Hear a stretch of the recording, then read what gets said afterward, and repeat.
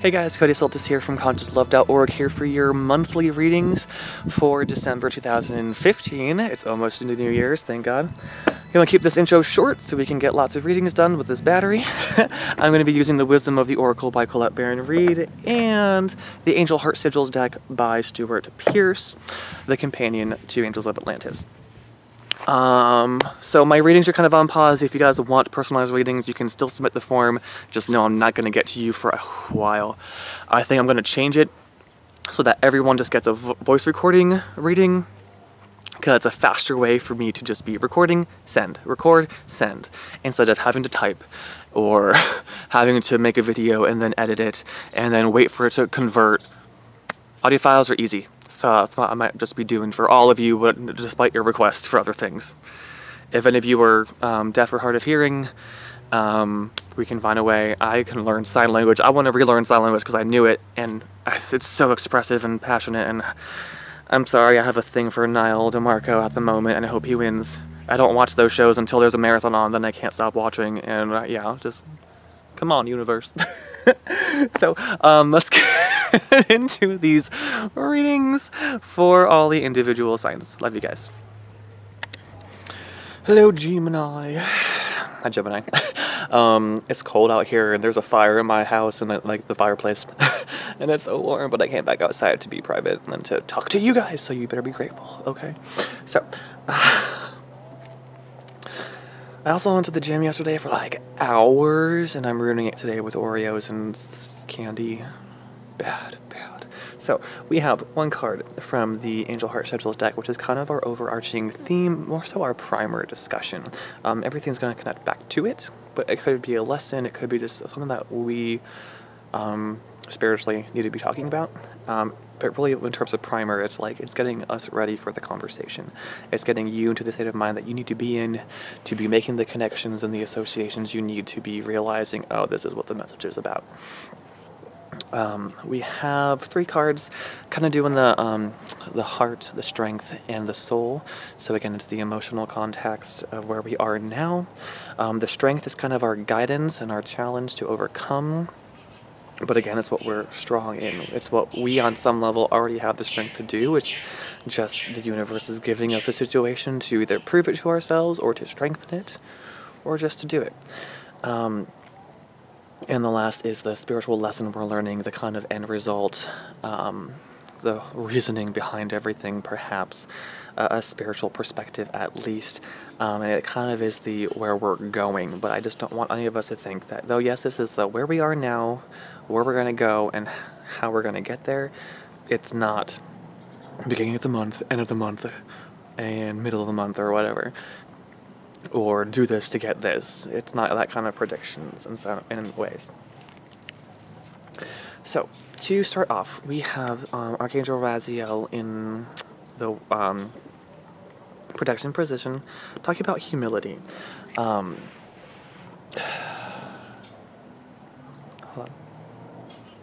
Okay, so I'm getting reminded, Gemini, that we are the twin sign where we kind of have 2 sides. And I'm seeing that we're presenting one side to people, and we're keeping another side close to ourselves. And the one closer to us is hidden from the rest of the world, but it's kind of more the authentic us.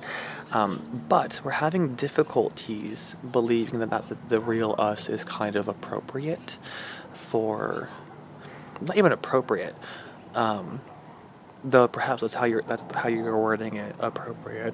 Like, it's not appropriate for the real me to come out. It's not appropriate for me to act the way I want, the way I really, I don't want to say want. What I'm trying to say is that this part of you that's hidden is part of you that's too humble, as in not humble at all, but too low self-esteem. Instead of seeing yourself in the positive, correct light, not too high or too low. This is very difficult, seeing yourself in the way that you need to be seen, respectively. And I wouldn't say that it's not a part of you that's true, because I think both sides of you are you. Like, that's just part of your nature.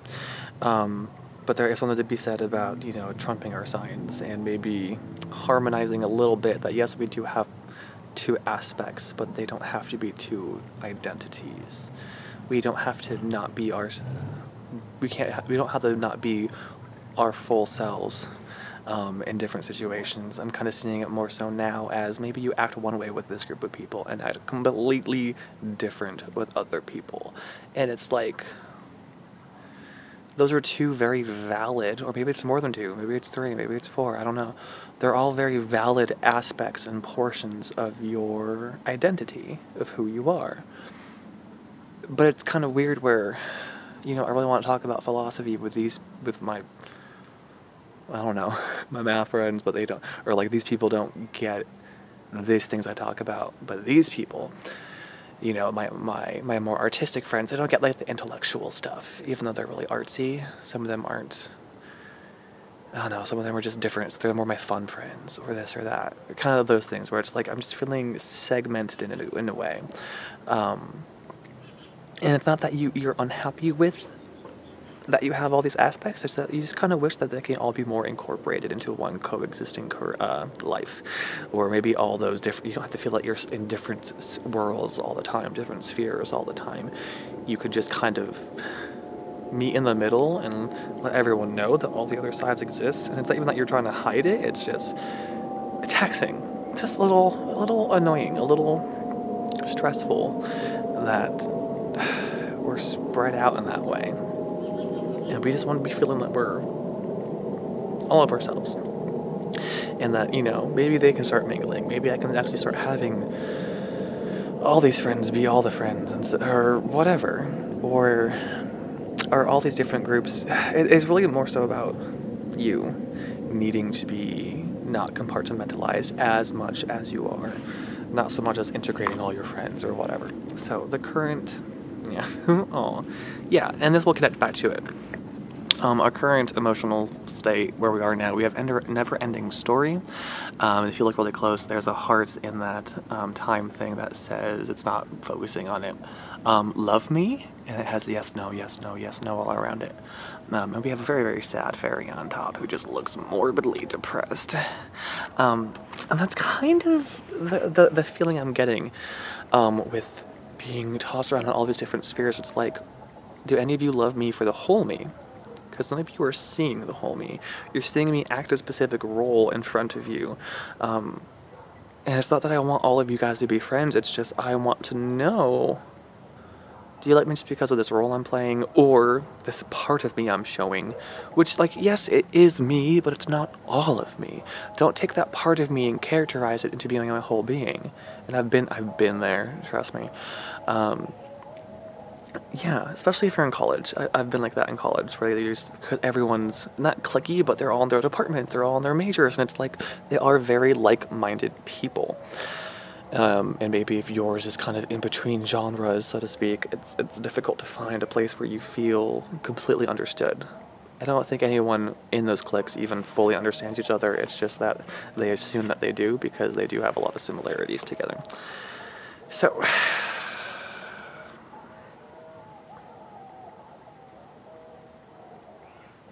okay. So your challenge and your strength here, they're really saying, is to be calm and just be here and now. You don't have to be too active, just kind of stay rooted in that one place that you want to be and just be like, no, I'm going to be here. And let people experience that. Instead of you bouncing all around, just stay here. Stay now. Do it. Just do it. And also, unless you're worrying too much, it's just, you can easily just stick a spike in where you want to be, in the center of all these different worlds, and let people come to you, and let people experience these other things, and let people see the multiple aspects of you. Cool. So, last card, I love it. Serendipity. All about luck, but also about, like, divine timing, about coincidences, about things being meant to be. And this is very... hold on. Be just remembering, even though we're a little upset with this feeling fragmented, everything happens for a reason, and you're learning this lesson, that it's okay that you're segmented, because you're gonna stick your spot, perhaps. You're gonna learn to adapt, you're gonna learn to Make everyone see you for who you really are, and that's going to be a benefit for you and for them. It's really just bringing your mind and attention to the benefit of your action. When you take the action by correcting what it is that you intuitively feel wrong, even though it's hard to communicate, you are benefiting everyone. Everyone. Okay? You're creating a situation. You're helping co-create a situation in the universe where everyone can learn and grow. And that's just the most important thing that they really want to say, because I don't sense that you're like morbidly depressed about it. It's just more like an irritance. Yeah. Cool. Stay humble. Be yourself. Humility means just be true to who you are and see yourself in your own true light. I should probably move the camera angle so I can get more sunlight so the camera will actually focus on me.